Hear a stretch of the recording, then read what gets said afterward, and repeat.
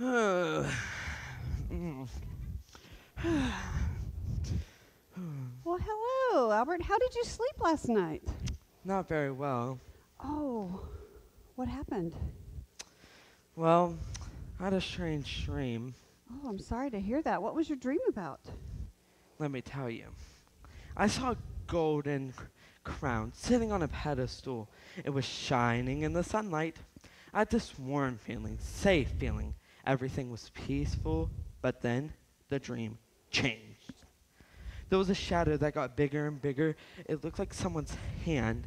It looked like it started to get dark, and I felt scared, and the shadow started to reach for the crown, but just before it could grab it, I woke up. Oh, wow. That is strange. Do you think it could mean anything? I don't know. Why don't you head outside? I'm sure Sir Lancelot is eager to get started on your second day of training. I'm going to go speak with the king. Is everything all right? I pray so. Alrighty then. Hi, George. How are you today? Oh, good morning, Al. Oh, good morning, Sir Lancelot. I'm ready for our second day of training. Excellent. First, let's see what you remember.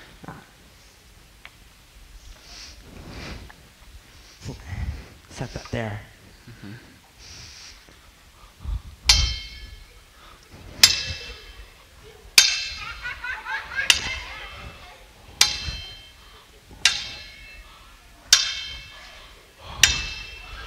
Well done, Albert. You've got the angles of attack down pat. I think it's time to move on to defense. It's important how to learn how to defend yourself in a fight, so you don't end up like my friend. What happened to him? He was fighting a duel, and well, the foe landed quite the low blow, left him defeated. Get it? Defeated. Yes, Yeah. I got it. Yes. Okay, so it's defensive skills we're working on today, is it? That's right. The easiest defensive move in sword fighting is the simple step away. The easiest defense... What the heck? You want to step away from your opponent's attack. When your opponent brings their sword towards you, you can take a big step back to avoid their attack. Ready? Uh-huh. Like that? There you go. Like that. Now you try. Okay. Great. Well done. This move will work best when your opponent is going for your body. But if they're very fast and skilled, they might try to jab you with their sword when you step back. So watch out. You don't want to get skewered. Okay. Now, let's go back and forth and add a little movement. Follow my lead. Take it slow now.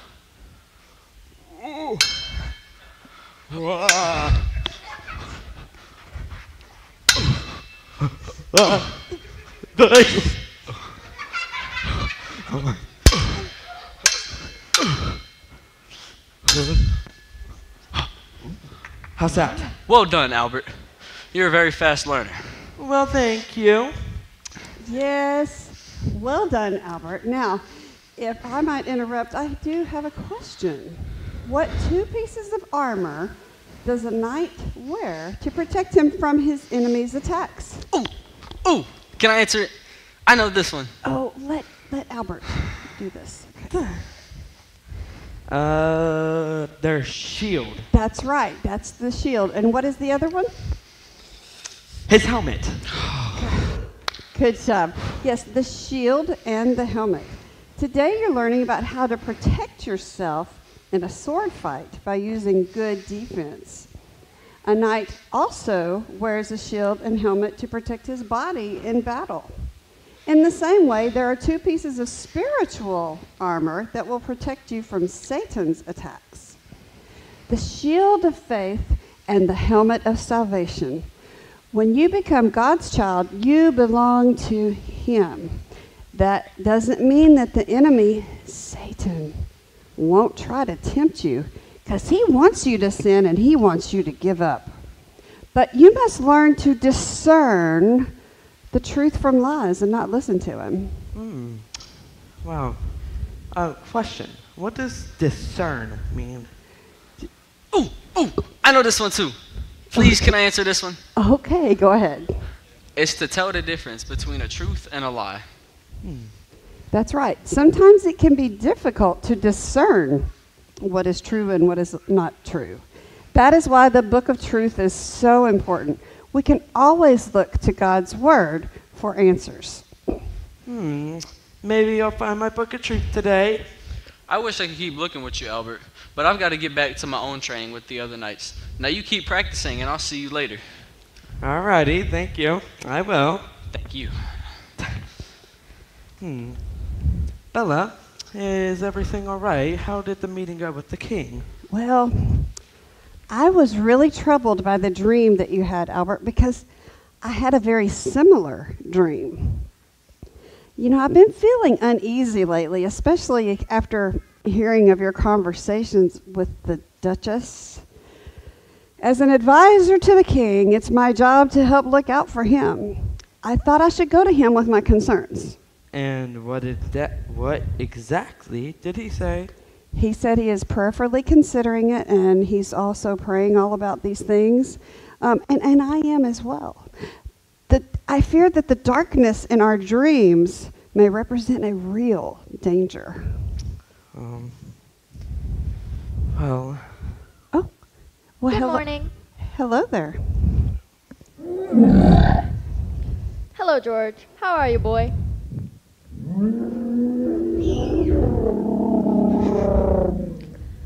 Don't worry, I didn't forget about you.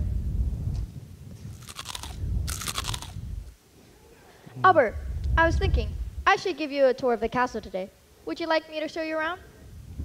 Yes, I would love that. Well, Bella, how would you feel about that? That's good. Just take care, you both. These are uncertain times. Remember what you've learned, Albert. Don't worry, we'll be careful. Alrighty, see you later, Bella. Come on, Albert. Alrighty then. You've already seen the Great Hall. People come and go through here all the time. All those painting on the walls are important lords and ladies from the past. I like to imagine what their lives might have been like. See that lady? She has kind eyes, doesn't she? I always imagined she lived in the cottage in a forest and could speak to the animals. And when she married a lord and became a lady, she moved into castle with all 100 of her pets. Wow, do you actually know what she was like, though? She was known to be quite grumpy and was deathly allergic to animals. This way! Down this hall are portraits of my family. My father, my great-grandfather, my great-great-great-grandfather, my great-great-great-grandfather, my great-great-great-great-great-grandfather, and so on, aunts and uncles and cousins. This is my cousin, once removed on my mother's side. Princess, where is your mother? Oh, she's in heaven. Oh, I'm sorry. Oh, thanks, it's okay. I really miss her, but I know she's in heaven. But with God, I know I'll get to see her someday. Well, down there are the servants' quarters and the kitchen. That's my favorite place in the castle. And out there are the stables. The throne room is over there. And up there are the royal chambers. And over there is the grand ballroom. Have fun. And that's where the pillow fights happen, right? The pillow fights? Oh, yes, the pillow fights. Well. And here we are, back in the Great Hall. Well, thank you, Princess. The castle's really big. It sure is. I've grown up here, and I can still get turned around sometimes. You know what else? The castle has secret tunnels. I've heard about the secret chambers hidden somewhere deep below the castle. I imagine it must be so mysterious and exciting. I've explored some of the tunnels, but I've never found the secret chamber. Wow, that's neat. What do you imagine would be down there, Albert? I don't know, maybe it's a secret hideout. Yes, for pirates! I don't know about that one. Now I know exactly what I'm going to make believe today. But first, Breakfast. I haven't eaten yet, and I'm starving. Yes, and I better go find Bella. See you later, Albert. See ya. Hmm. Wow, a secret chamber. Sounds mysterious. Maybe it really is a secret hideout. A secret hideout of a thief?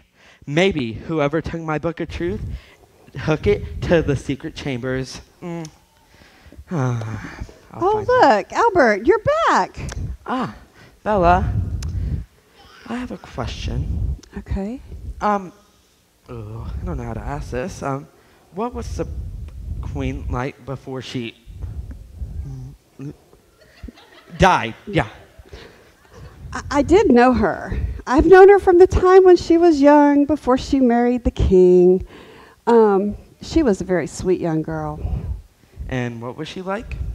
Oh, she was a lot like the princess. Imaginative, fun-loving, and kind.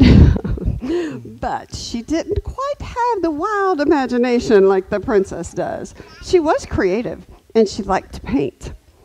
She was quite good, yes. We all still miss her, but we know that we'll get to see her again. She was a child of God, and she's in heaven now with him.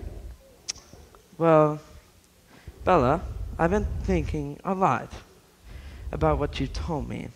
About God and his good kingdoms, and about this truth and his armor.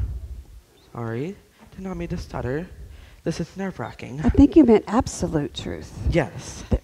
I don't want to be a part of his bad kingdom. I know I've sinned, I've lied, I've disobeyed my parents, and so much more. I've decided I want to be a part of God's good kingdom. Bella? That is great news. Yes. What else? You also want to be saved? You want to Yes. okay. Yes. And admit to God that you're sorry from your sin? Yes. I know I'm separated from God because of my sin.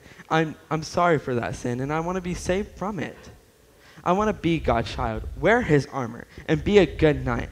I want to serve God and the king by standing for the truth. That is so good. I couldn't be happier to hear that. That is so awesome. Let's have a seat. Okay. So all you must do is pray to God. Just tell him what you just told me. Tell him that you're sorry for your sin, that you know that you need Jesus. Salvation is a free gift, one that you only need to ask for. Okay. Dear Lord, thank you for my new friends, Bella, Sir Lancelot, Princess Gwendolyn. Thank you for sending your son, Jesus, to die on the cross, and that we could be a part of his good kingdom. Thank you that he rose again so we can wear his spiritual armor. Thank you for everything that you've done, and please save me from the sins I have done. And please help me become a knight, and please help me find my book of truth. Amen. In Jesus' name I pray. Amen. Was that good? That was great. I'm so happy. Well, thank you, Bella. I have to find the book of truth. I think I might know where to look. Albert, wait. Where are you going?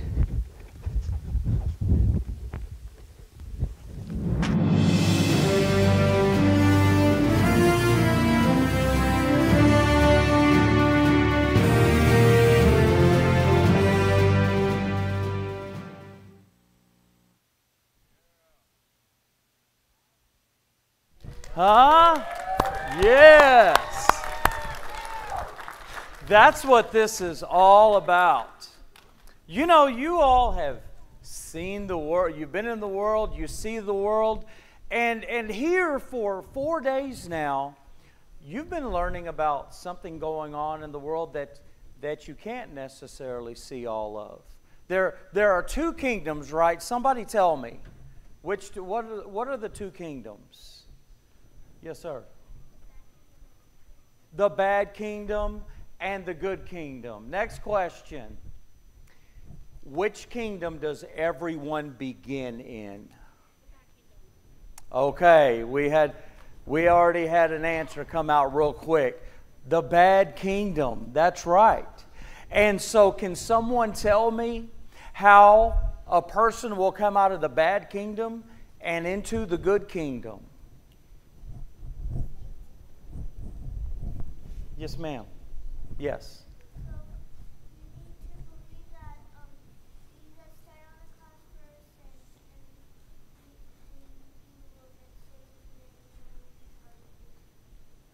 Amen. That is right. Give her a hand for a beautiful answer. How great is that? We come out of the bad kingdom and we come into the good kingdom by believing on the Lord Jesus Christ as our Savior. And then there are not only two kingdoms, there are two paths. There's a path for each kingdom. We see one to the left here, or one to the right here, my right, and to the left, and then we see another path. And though when you believe in the Lord Jesus Christ, you have a home in heaven, there's a path we're on in this life after we've believed on Jesus Christ. But you know what? There's an attack that's still taking place. There is the pull to this side, and there is the pull to this side, though there's a path that God has for us. Therefore, as children of God, we need protection in this life while we're on this path. And so we have the armor of God that we might be able to do so. We need the helmet of salvation. We need to wear the helmet of salvation. We need protection for our minds. When we start to move to one side or to the other, rather than on being on the path, that's because we're walking with an unprotected mind. And we need the helmet of salvation. How do we wear the helmet of salvation? How does it work? Well, when we're in the Word of God, when we're working for God, when we're worshiping God, there is protection for the mind. The Bible says, be not conformed. Everyone say conformed. Conformed. Be not conformed to this world, but be transformed by the renewing of your what? Mind. By the renewing of your mind. Putting on the helmet of salvation so that the Lord has our whole mind upon Him, and taking the shield of faith. What happens with the first act of faith? What happens to a person?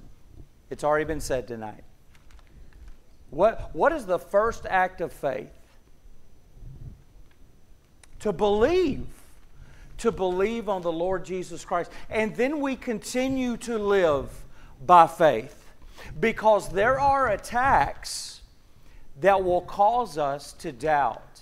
And guess what God doesn't want? He does not want us doubting. He wants us to live by faith. Satan is the accuser. Satan is the liar. He's the one who's going to throw fiery darts, trying to make us doubt, trying to hurt us in our faith. So we take the shield of faith and we put on the helmet of salvation. And we walk in the protection of God so that we can be on the path that He wants us on. He not only saves us, but He has provided everything we need to live a saved life. Isn't that good news tonight? Well, right now is going to be your opportunity. After 3 hours tonight, after 12 hours all week, we have been sharing the Word of God. And so in a time of invitation, we do so at a time like this. You don't have to raise your hand. You can just come forward to any counselor with any questions you have. We have been teaching the Bible. You have been hearing the Bible. And so whatever God is doing in your heart, you just come forward to your counselors. We're going to have a time of prayer. And this is a very important time to ask your questions about sin, maybe temptation, what it really means to believe, faith.